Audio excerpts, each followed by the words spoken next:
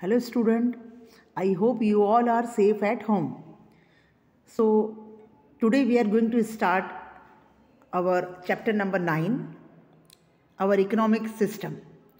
Now, what is economic system? An economic system is a means by which societies or governments organize and distribute available resources, services and goods across a geographic region or country. Now student, you can see the picture given in your textbook, journey of a rupee. Now, what is an economic activity? An activity that involves producing and selling goods or services is called an economic activity. For example, a farmer who produces crops and sells them in market is doing an economic activity. A grocery store, vegetable hawkers, teachers, doctors, etc. are also doing economic activities. Now, economic activity can be classified into three sectors, that is primary sector, secondary sector and service sector. Now the first one, primary sector. The economic sector which makes direct use of natural resources is known as primary sector. The activities done in this sector involve converting natural resources into primary product. For example, producing cereals, fruits and vegetables, obtaining wood, medicinal plants and gum from forest, obtaining milk, meat, bones and leather from animals, obtaining fish and various plants from water, mining minerals from earth. We make use of all these natural products in economic activities like agriculture, mining, fisheries, animal husbandry, etc. and earn money. Moreover, these products also serve as raw materials for various industries. Thus, these activities are categorized as the primary sector. Now, the second one, secondary sector. It is also known as manufacturing sector.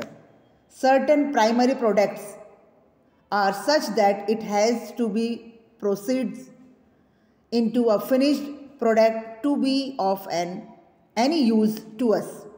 Such economic activity is called the activity of secondary sector. For example, manufacturing cotton textile from cotton, extracting oil from cotton seeds, making jaggery and sugar from sugarcane, making bricks from soil, etc. Small and large scale industries, manufacturing machines, means of transport, means of communication, electrical equipments, consumer goods, chemicals and dyes, clothes, defense equipments, etc. are a part of the secondary sector. That's why it is also known as the industrial sector. Now, the third one, service sector. It is also known as the tertiary sector. The primary and the secondary sectors cannot function without this sector. The raw material or finished products have to be transported to various manufacturing units or traders, for which various means of transportation and infrastructures like airways, waterways, roadways, electricity and other fuel facilities, etc. become essential. To maintain the communication between manufacturing and trading units, telecommunication, letters, internet, etc. are essential. To sustain the entire network of production and distribution, education, health, banking and insurance facilities are required. In the modern times, ATM, call center, software designing, etc., have become very important services. Now, you can see the table given in your textbook.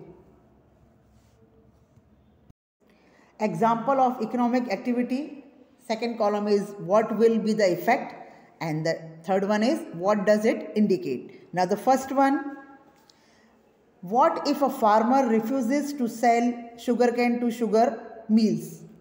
The effect will be the product of primary sector, that is sugarcane, will not reach the secondary sector. Hence the sugar industry will not be able to produce, and so it may shut down. And it indicates that this economic activity of secondary sector cannot be done without the help of primary sector. Now the second one, what if the textile mills in India decide to import cotton from other countries rather than purchasing it from the Indian farmers? Then what will happen to cotton farming? Indian farmers will not be able to produce and sell cotton. Thus, they will become jobless and primary sector will be affected. It indicates that India should control its imports. If it imports too much, our economic activities will be affected. Now, the third one is a farmer buys tractor, pump set, electricity, chemical fertilizer, pesticides, etc. What if the price of pump set and chemical fertilizer increases? The effect will be the cost of production of primary sector goods will increase. Now what it indicates? The products prepared at primary sector will be sold costlier to secondary sector. Hence the cost of final product sold to the customer will be high.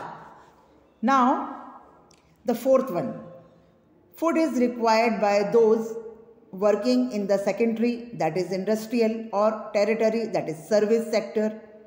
What if the transporters go on strike and refuse to bring vegetables, milk, etc. from the village? Now, the effect will be, since the transport industry will be on strike, people will not get sufficient and timely supply of essential goods.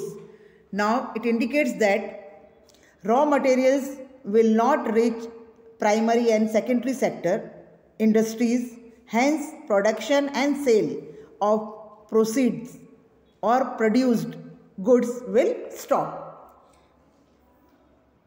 Now, how do we account the value of goods and services of various sectors and also calculate the total production? One example is given. A farmer sells wheat at the rate of rupees 15 kg to a flour mill. There it is turned into flour and sold to a biscuit making company for rupees 20 per kg. The biscuit making company mixes sugar, ghee and other things with the flour and makes 4 big packets of biscuits. It is sold in the market for rupees 80.